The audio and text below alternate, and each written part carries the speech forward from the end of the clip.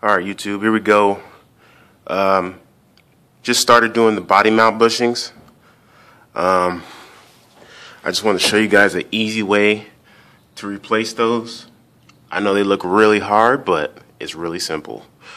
The first thing you want to do is you want to take this bolt out, which I already did. It's right there. Actually, the first thing you want to do, you need to soak these bolts with WD-40 or any kind of nut buster or whatever kind of spray you use. I soaked them for about 3 days because you don't want to start undoing that bolt because it's so rusty and the welds break inside here, because then you're going to be in a world of hurt. So that's the first one, right? And then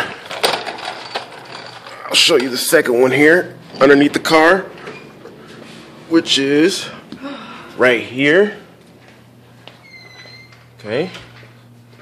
Take both of those bolts out. That one and that one. Okay. Then you get your jack with a little piece of wood. Put it underneath the body, not the frame. And then what you're gonna do, just jack it up gently, not all the way up, just enough to get the body off of the bushing. So maybe 2 inches. See that? And then just wiggle it out and jack it up a little bit more.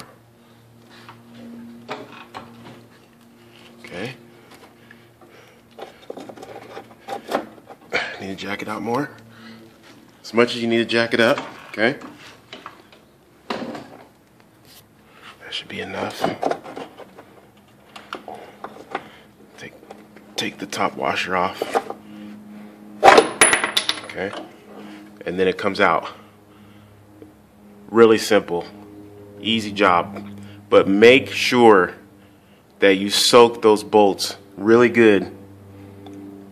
Soak them really good. And don't forget how it goes. It goes like that. I've got my extra bushings down here. Okay.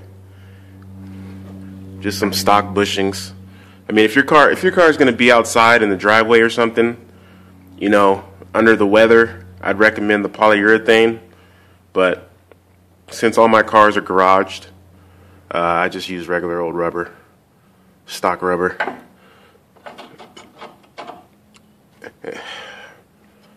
And that sits in there like that. And then the other piece goes on top of that. And then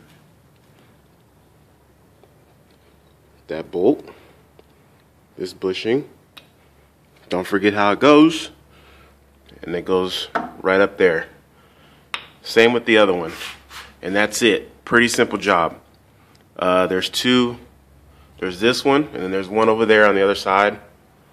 And then there's 2 on the bottom. And then you got these 2, which you can do those with like a little pry bar or whatever. Those are real easy. But this was the probably the easiest thing I've done. But it looked really hard, but it's done. So next step is the subframe connectors, but I mounted them up, but I got to drill out one of the holes because it doesn't line up. Of course, that's what happens when you put aftermarket stuff on your car. You gotta modify some things, but that's it for the subframe bushings. Pretty easy job, not a big deal. All right.